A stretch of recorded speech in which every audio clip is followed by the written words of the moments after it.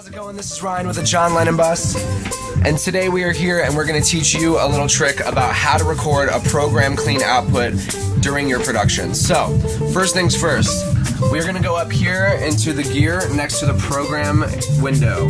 We're going to select our aux here in the list, and what that's going to do is it's going to allow us to change and have on our program here, we can select in our aux area, we can say program or program clean.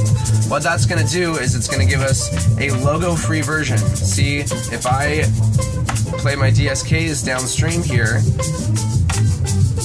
I've got logos going in my production. Sometimes you want to be able to record, you might need to change a logo or swap out what logo is downstream.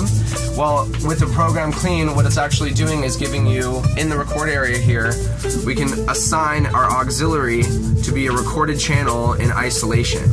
Then, when the project's all done, you then have a logo-free version for you to use and add new logos in to rebrand for your production. That's all for now. We'll see you next time. Imagine peace.